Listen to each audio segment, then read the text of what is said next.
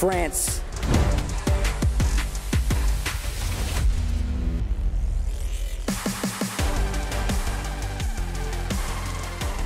I'm Bloodhawk. I've had a nice little cry after that Korea versus USA match, and I am joined by Ayano for France versus Australia. I'm doing pretty good, feeling a bit of, you know, sympathy for you. Pat yourself on the shoulder a bit We moved more. on already Yep. at this point, but This yeah. match, though, I am.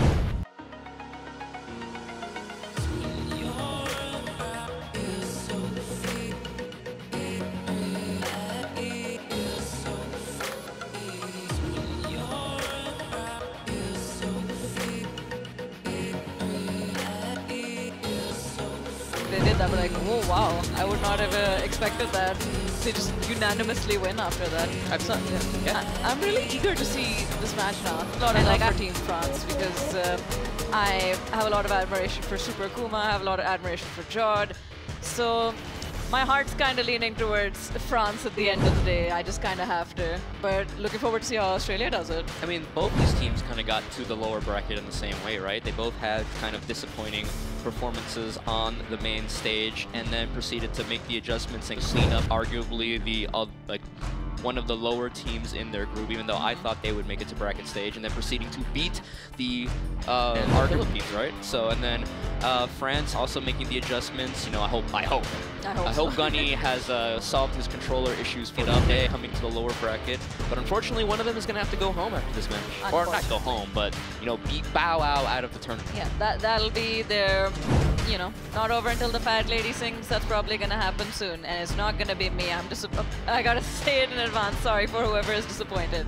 But selector match going forward, it looks like they want to go with Yagami versus Jodd for the selector match. So Yagami having a bunch of characters under his belt, Kunimitsu, Steve Fox, Katarina, missing one. Elisa, I think, might be the last one. I don't know about Elisa, but I heard about the Fang at least. Oh, there's also, you're probably right with the Fang. But I've really only seen the Nina out of him, tried and true. That's what got him the TWT finals. Had an amazing performance there on the main stage after losing in the selector match. So we'll see how this goes. Alright, so safe to say we can. Ooh! First round. I'm so sorry. I love both of these characters so much. I love seeing like this lore match happening as well. I've been hearing that a lot of you. I honestly, give me a character you don't like in this game. Off the top of your head. Fang? Fang, Akuma, Marduk. I mean, Understandable. Heihachi. We're getting into the side selector. If you guys are just joining us, first round determines the sides for games 1 and 3 for the winning team. Whoever wins the game, the cold game, the loser has to reveal their first player. Yeah. Oh, the counter. Ooh, breaks the follow-up though. Very crucial match, but let me just say, Anna Williams, she could take both rounds in her sleep if she wanted to. Very explosive character. One game Anna is so scary. You only have 2 rounds to guess, right? Good luck with that. But if anyone can do it, it's Jodd. Infinite Azure. Ooh, gets the Assassin Dagger float, but sweeps the leg. Did he kill here? No. Nah, I doubt it, but okay, definitely. Or not? What's they ducking? Beautiful punish first round.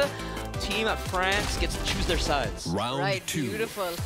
Interesting of Yagami to go for like the max damage because, you know, as an Anna player, you can choose to just do the down back one and then go for like another Oxy Big Set. That would have been a good way to close out the round, but I guess he didn't believe. Ooh, big shut up, running Blom Bomb, finishes the string.